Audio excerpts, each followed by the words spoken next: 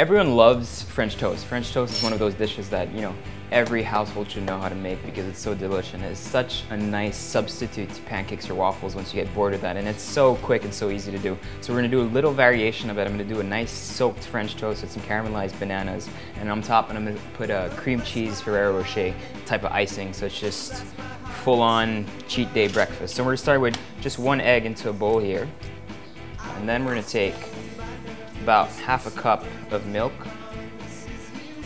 We're gonna whisk that.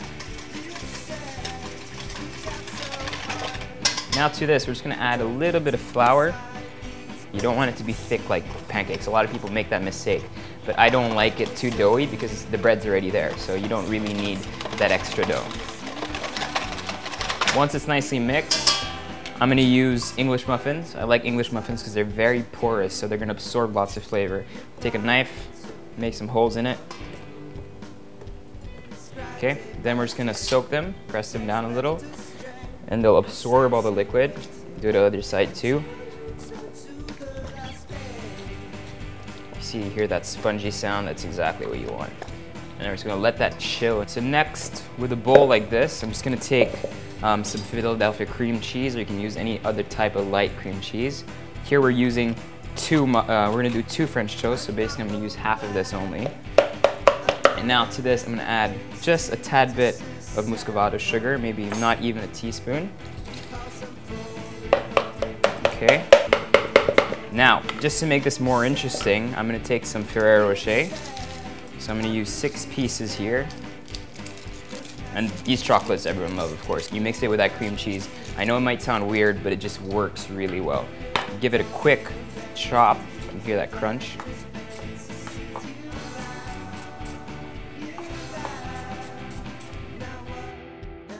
And here, same thing, just add the whole thing there and crunch it up so it becomes nice and combined without necessarily having to break every piece of Ferrero Rocher in there.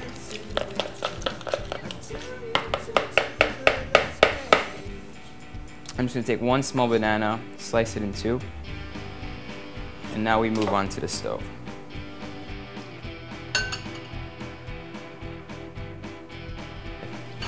So now we're just gonna add our little English muffin French toast to some butter over here. The heat's gonna be kind of high because we just want to get it to that nice crust and cook a little bit longer. The bananas are gonna be really quick in another pan right here. And we'll just let the natural sugars come out and give it that nice caramelized color.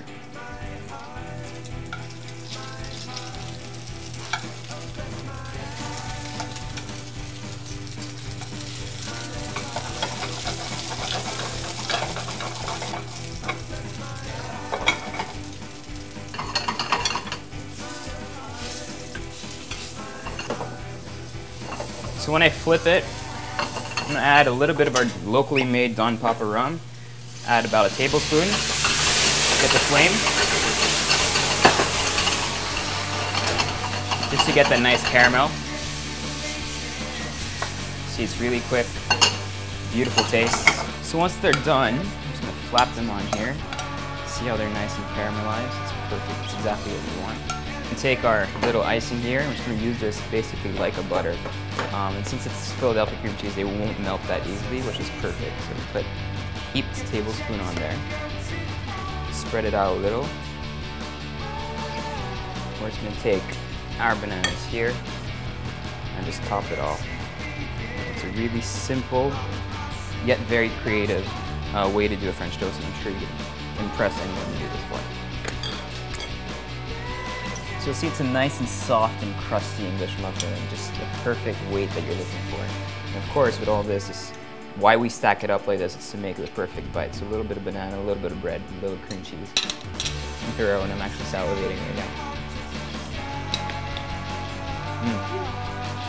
Still good though. Like, you can really taste that rum. It just adds a whole new volume to it, and it's just like a deconstructed cheesecake. That's just fantastic. Super tasty.